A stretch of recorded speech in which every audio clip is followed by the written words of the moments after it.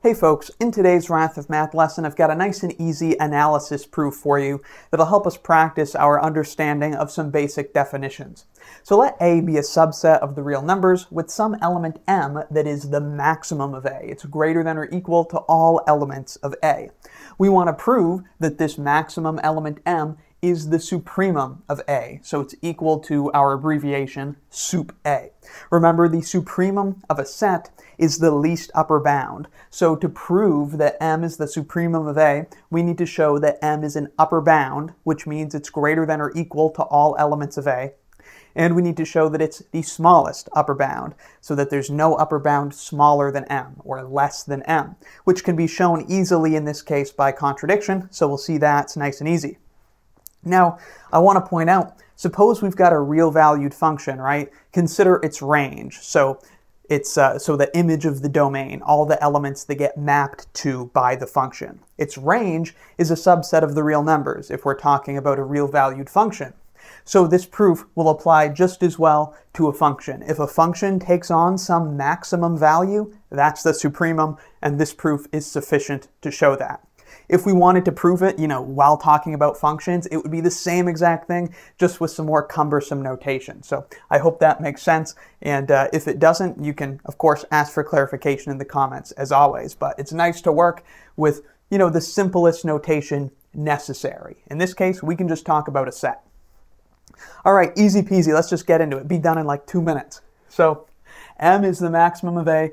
First, to show that M is the supremum, the first thing we got to do is show that M is an upper bound of A. In this case, that's completely trivial. We could just say, notice, M is greater than or equal to X. Actually, let's say M is greater than or equal to little a for all elements of the set big A. How do we know that? Well, that's by definition of max, by definition of maximum. I'll just put max.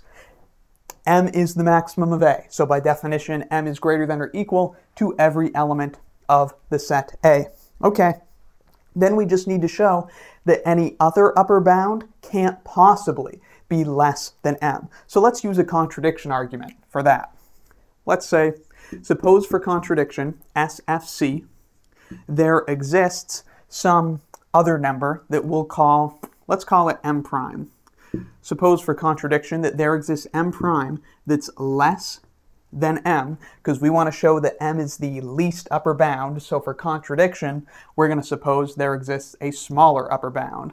So suppose for contradiction, there exists M prime that's less than M, such that M prime is greater than or equal to A, little a, for every little a in the set big A.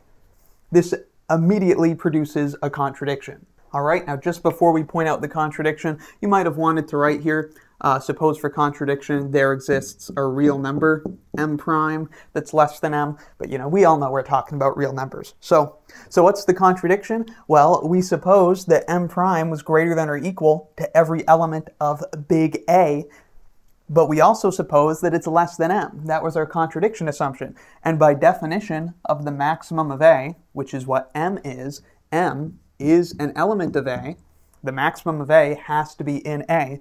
And of course, our contradiction assumption was that M is greater than M prime. So we see, in fact, M prime is not greater than or equal to A for every element little a in big A.